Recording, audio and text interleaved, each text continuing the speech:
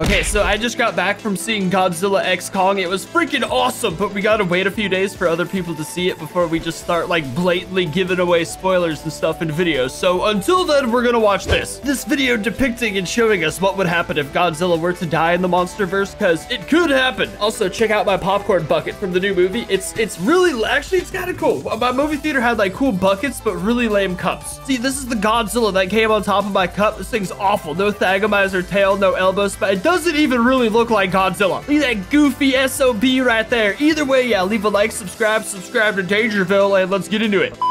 We all know how Godzilla 2014 ends. The big G-Man is lured in to combat the male and female Mutos, proceeds to get tag teamed, and was well on his way to defeat until human special forces managed to blow up the Muto nest, distracting the monsters just enough for Godzilla to get the upper hand, eventually killing them both. But what if the nest was never destroyed? Due to the effects of the Muto's EMP abilities, Godzilla was without his most powerful weapon and severely weakened, and the agility of the male Muto combined with the brute force of the female had the G-Man overwhelmed. While I never doubt Godzilla in any of his battles, he does always manage to come out on top usually. You know what's crazy I'm thinking about? Evolved Godzilla from the new movie. I could not imagine if that thing was up against the Mutos. The circumstances of the 2014 Muto battle were leading Godzilla to his untimely demise. This video will go into that what-if scenario and see what would have happened to the MonsterVerse version of planet Earth and its inhabitants if the Mutos weren't distracted and continued on to defeat Godzilla. Seriously though, guys, I know a lot of you get upset when Godzilla's death is ever brought up, but just allow this to kind of play out in your head. It's all just a theory. So stomp the subscribe button if you haven't already, and let's get to it. It is fun to talk about alternate things. It's okay if Godzilla dies sometimes, you know. It's a thing. It's sad as hell, but that means we're just gonna get a new Godzilla. So how would the lore change if the nest was never blown up during the ending of Godzilla 2014? That egg nest. If that egg nest hatched, Jesus. Godzilla would have eventually been pummeled to death. It is a bizarre thought to comprehend, I know, but in his current state at that point in the timeline, he was much more weak than we last saw him, and the Mutos are a Gojira killing species in the lore, so there he would lie. The potential last of the Godzilla's gone. His body would have been used as a source of atomic energy to help incubate the nest in its last moments before the eggs began to hatch. And once the thousands of infant Mutos burst from their eggs, they would have an almost never-ending buffet of Gojira energy to feed off of until they were old enough to venture out into the world. The city of San Francisco would be utterly destroyed and abandoned, becoming the prime example of the devastation a Muto infestation could cause. With Godzilla gone, the Mutos were in full parental mode, and had no reason to ever leave the nest. They wouldn't allow mankind to get close enough to do any damage. You know what's crazy though? The Mutos in the comics, those babies are all gonna kill each other. You think Mutos just like take over the planet like a giant swarm of animals, but no, they kill each other until like one arises as the queen Muto and then they become the prime. It's like a whole thing. And their EMP effect kept any air attacks from ever happening. What we don't know in the lore is if a nuclear bomb could kill a Muto. I would imagine it is possible, but the ethical nature of dropping atom bombs all up the West Coast would slow the political leaders' actions. And since the monsters in the real movie stole the bomb in the first place to fuel their nest, I would imagine that the blast may just give them even more energy if the force of the explosion didn't kill them outright. I agree. So instead of going that route, mankind forfeits the city and begins to plan the next course of action against the Muto invasion. After some time, the young Mutos would leave the destroyed city to find territory of their own, and this is when the chaos would really take over. The young would have yet to have gotten supermassive, so conventional weaponry would still work on them. That's true. The only issue was that thousands of these smaller, harder to find Mutos were going out in all directions. Damn. But when they were found, it was a hell of a show.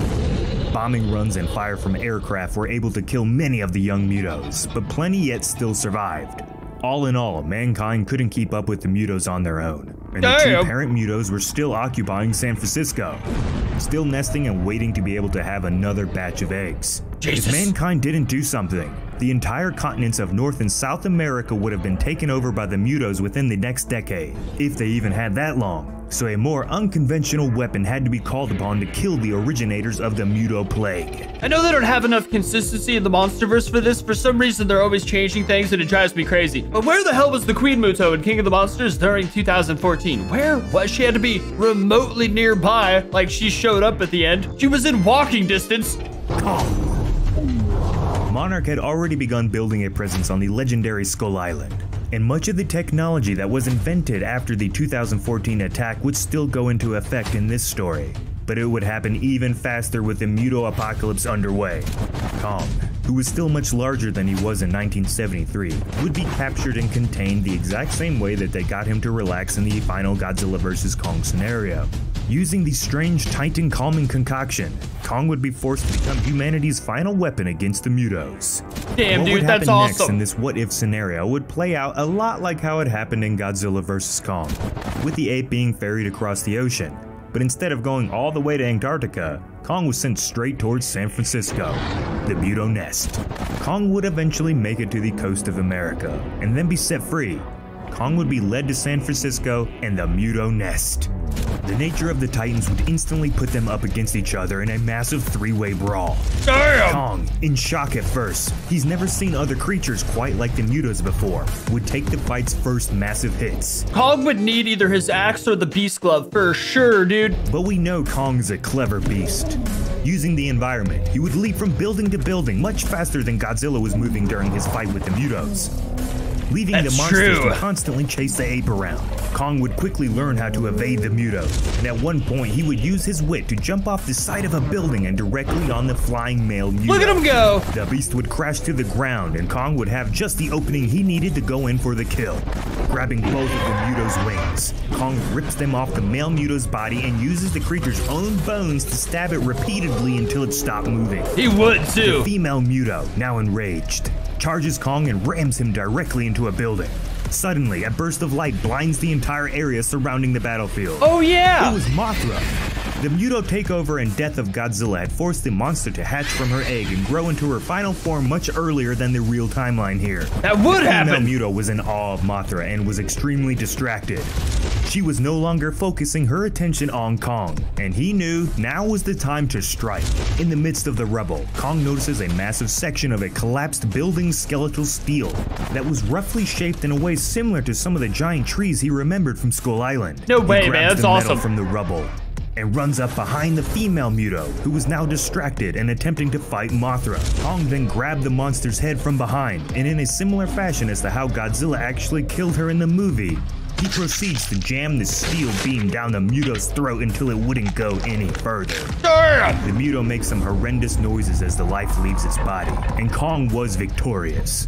The battle is won, but the war is far from over. The babies! For the next year or so, mankind, with the help of Kong and Mothra, would slowly take out any juvenile Muto they could find.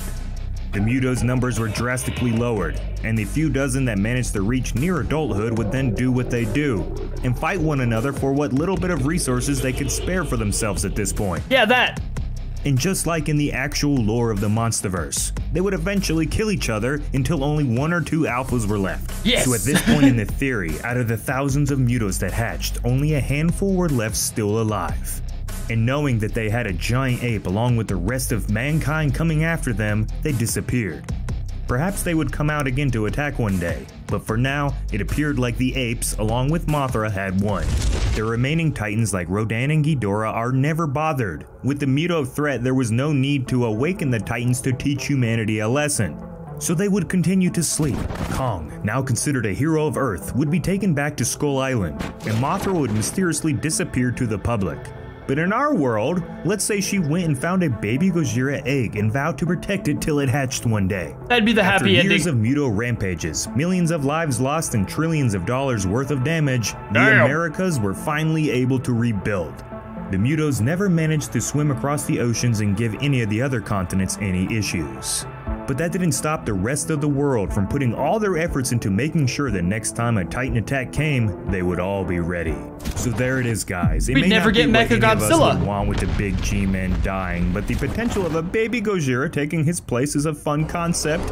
But I do want to hear what you guys think would happen next in this theory. If this video does well enough, I may just take some of your ideas and continue on. There's still a whole lot more that could happen with Godzilla not alive in the MonsterVerse. I'm thinking about the repercussions of what could happen. We pretty much need Godzilla, so eventually we'd be screwed. I don't know, maybe Kong could really... No, there's no way. I love the thought of a Kong working alongside humans. I mean, we basically have that now anyways, but it would be like much more Kong specific. I don't know. He'd have like a bulletproof vest. There's some crazy possibilities, but ultimately we need Godzilla. Plus, who knows if Space Godzilla is gonna come down or something one day. If they have any further villains plans for the MonsterVerse, we're gonna need Godzilla. Basically, eventually we would die, but still a crazy concept. This was fun though. I like this. This was a good video. Leave a like, subscribe to Dangerville, link down below, and I'll see you next time.